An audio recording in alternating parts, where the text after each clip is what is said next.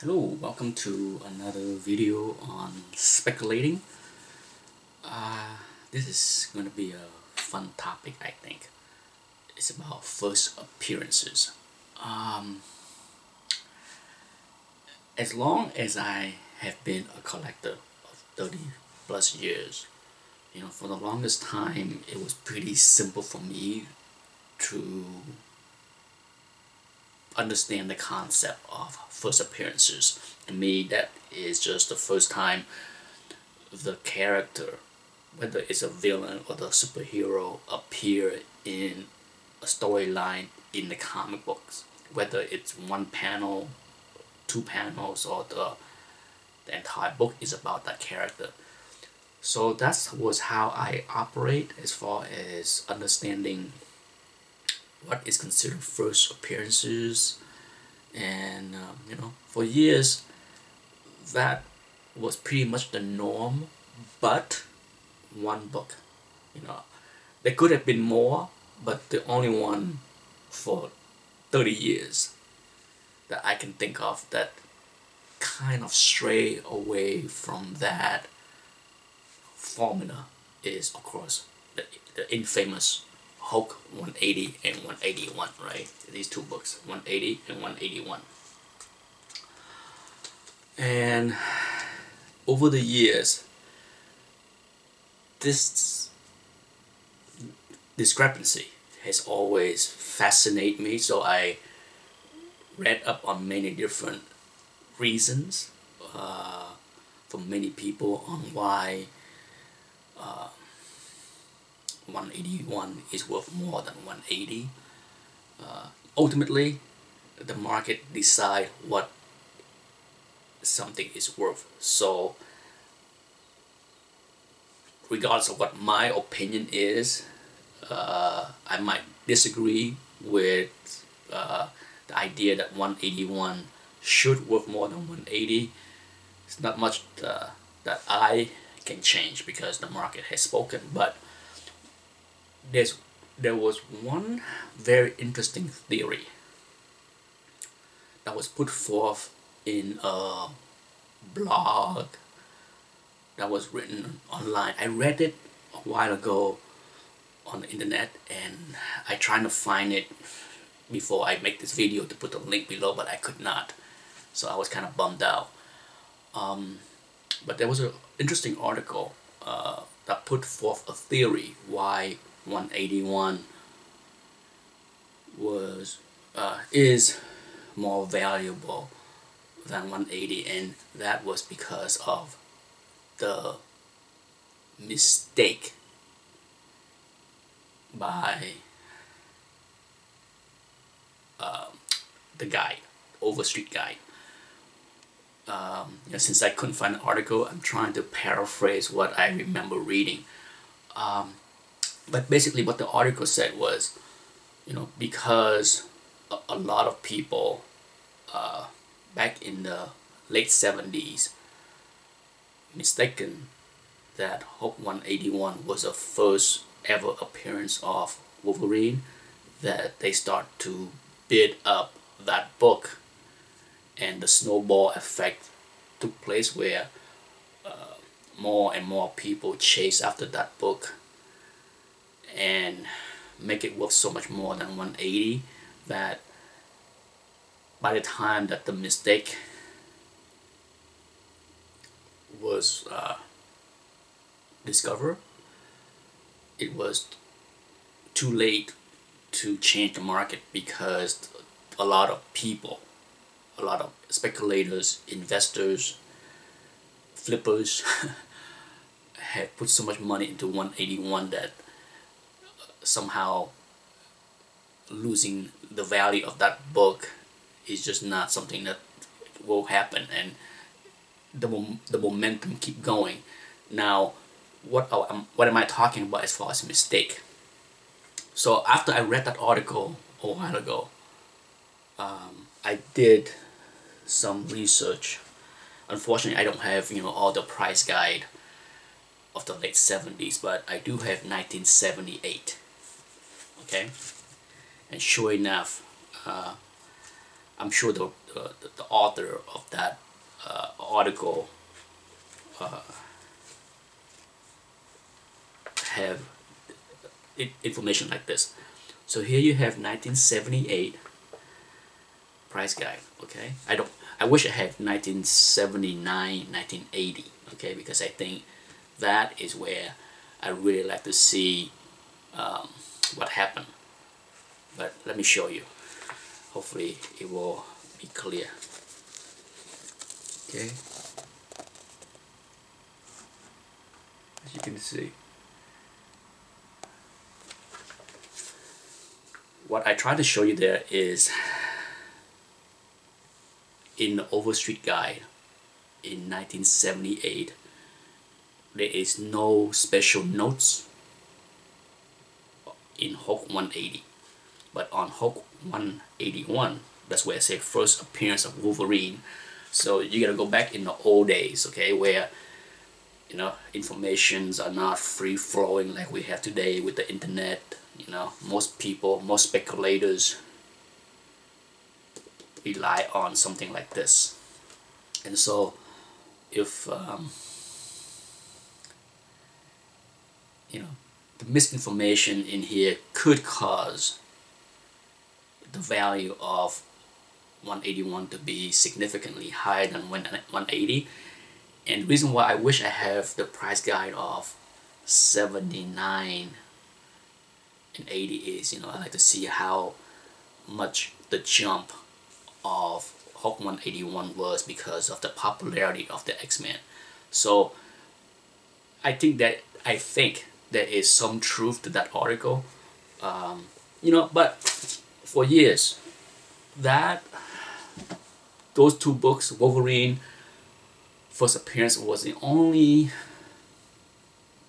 one that I can think of. If anybody else can think of another first appearance that has that kind of discrepancy as far as the true first appearance, whether it's one panel or not, is worth significantly less than the next appearances, let me know.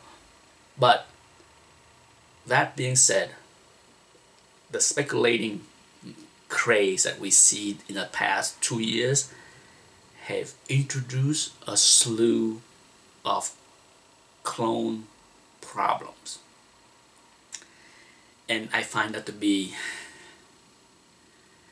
I'm trying to find the right word for it. I would say I find it to be very odd because, you know, ultimately the market decide what something is worth, and the market is dependent on the buyer and the seller. Okay, so the buyer can say whatever they want. Okay, the seller can say whatever they want. Okay, the seller can hype the book, can spin whatever they want to spin, and it's up to the buyer to make the decision, right? And for the longest time with the 180, 181, you hear all kind of spins. You know, sure, is 181 a better cover than 180? Absolutely. It's a much cooler, better drawing, better color, you name it. It's a better.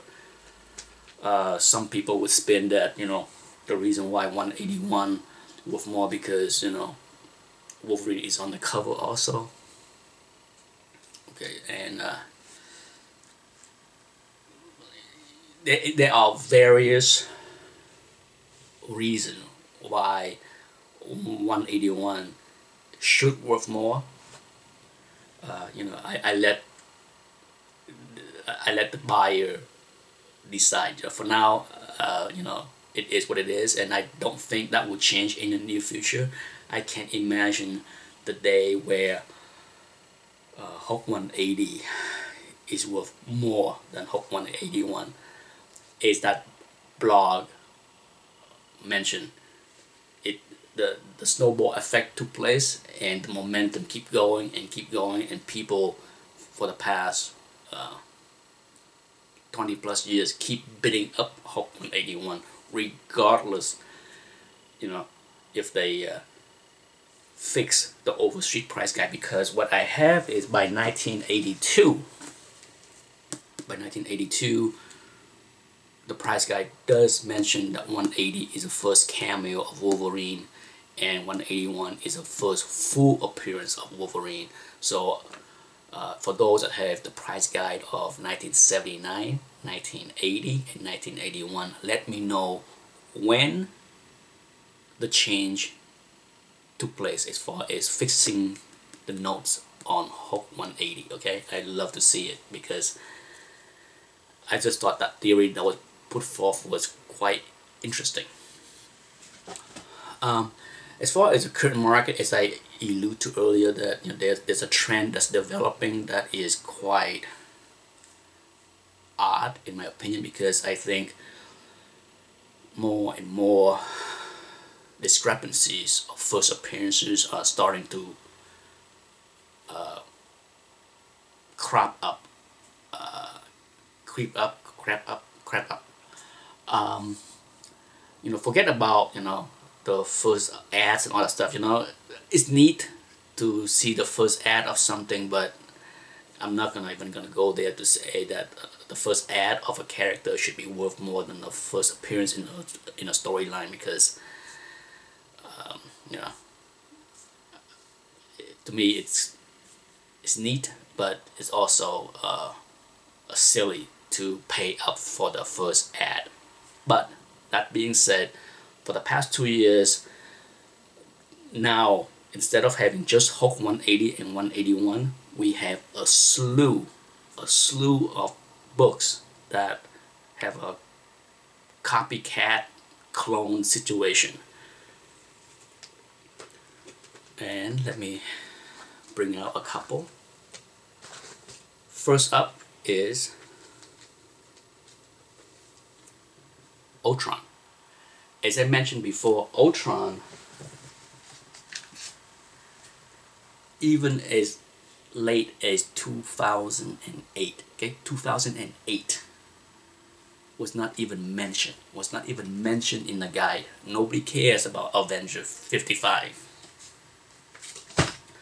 So all of a sudden, in the past year, with the mention of Ultron in the next Avenger movie, the first appearance of Ultron exploded. But guess what? It's not this book. Ultron, the face of Ultron, appear in one panel in this, okay? One panel. But as we all know, it's this book. Okay? Everybody go crazy for this book and not this book. Okay, this book is worth substantially more than this book. And sure, the name Ultron was not mentioned in that one panel here. But like I said, they show his face.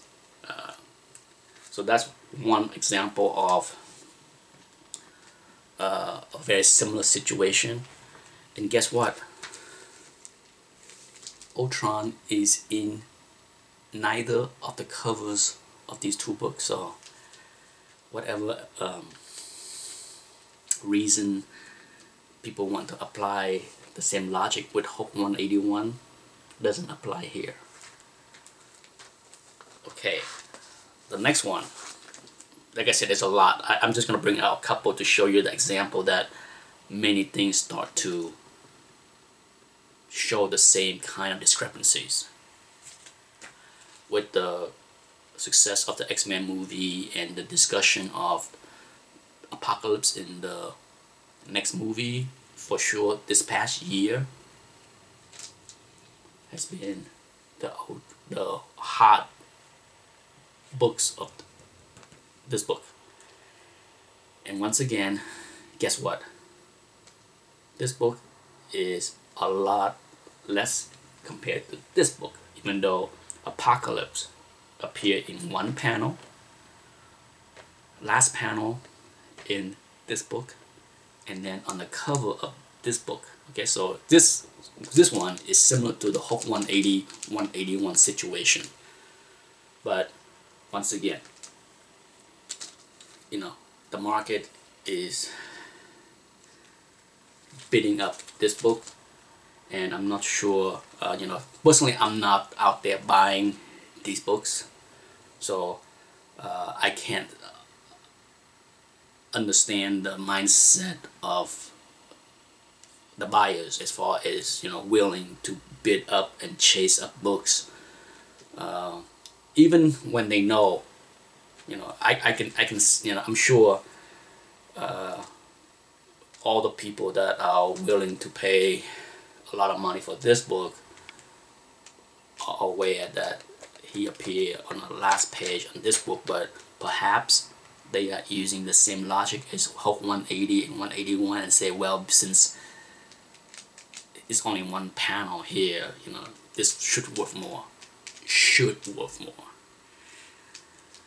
I'm not sure about that kind of logic. Like I said, I don't understand it. I find it odd, but that's what is going on with the speculating market when it comes down to hot books in the past year or 2 years. Like I said, it's a trend that it's quite odd as far as I'm concerned. Anyhow, thanks for watching. Until next time.